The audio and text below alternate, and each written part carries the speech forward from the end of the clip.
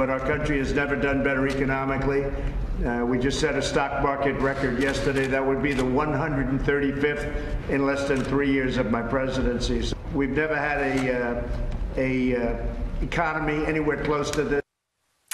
A week of Christmas miracles. Just day after President Trump boasted his latest economic record, he broke it once again. Yeah, the Nasdaq blowing past 9,000 for the first time ever on Thursday. Another historic gain under the cloud of impeachment, of course. So will the market's faith in the president ultimately lead to 2020 victory? Trump 2020 campaign director of strategic communications, Marc Lotter, here to weigh in. Marc, thanks for being here with us live in person. I mean, that really is a $64,000 question. Will these market gains, these record market numbers we are seeing, lead to a Trump re-election in 2020? Absolutely. James Carville said it well back in the 90s. It's the economy, stupid. But this is not about Wall Street. When you take a look at those record numbers, and they're great, this is about Americans who are saving for their retirement, who are saving for a child's college education. That's where this really resonates. And people see it when they see their 401k statement.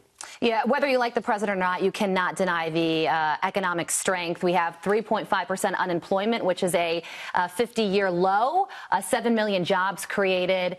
The number of jobs opening exceeds unemployment averages, which is huge. And we just heard that holiday sales hit a record high. So what specifically is the Trump administration doing to see these kinds of gains? Well, first off, we cut taxes. You put more people in money in people's pockets, they're going to spend it the way they want to spend it rather than how government thinks you should.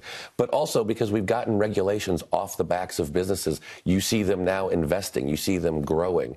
And because we have such a strong unemployment rate, low unemployment rate, many companies now are having to go outside of their traditional hiring pool to hire people, which means more people are getting an opportunity. People usually at the bottom end of the economic ladder are now getting shots at jobs and training they've never had before. And that's another reason why I think, and I hear it when I travel the country, people are going to re-elect this president because they like what is going on in the country. Marc, what is your response to the Democratic talking point that not everybody has been lifted up by this economy? They're in denial. You can look at the stats.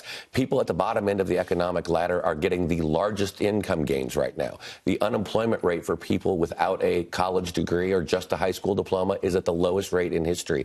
Because we have such a strong labor market, those companies are hiring people that they normally wouldn't do it.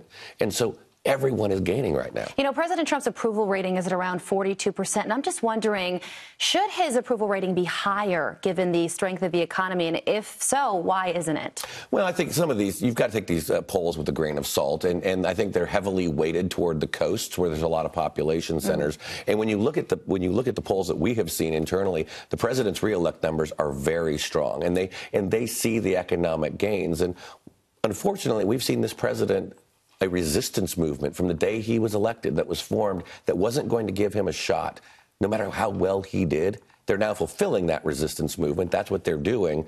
But I think most of Americans, they're not engaged in what's going on in Washington, D.C. They want to see what's going on in their own lives. Those kitchen table issues. You mentioned the coast. One coast that President Trump has his sights set on right now is the West Coast, specifically California, and their governor, Gavin Newsom.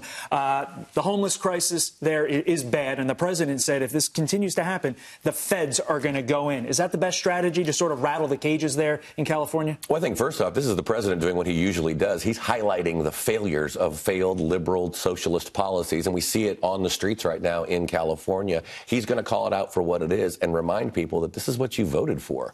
You deserve better. And if the federal government can help, then I think that there's going to be an opportunity to do that. That could be including opening up new federal facilities. It could be more grants, but making sure they're not wasted by bureaucracy. So the president will take a look at it, but ultimately California, which is one of the most liberal states in the country, has got to decide where did we fail that has allowed this problem to progress. Well, Ben Carson laid out some of the things that he thinks could fix California's homeless crisis yesterday. Let's take a listen to what he had to say. We need to get an agreement to use law enforcement, to uncuff law enforcement so that people can be removed. I expect to do something in conjunction with the leaders in California. I don't want to just do it by ourselves.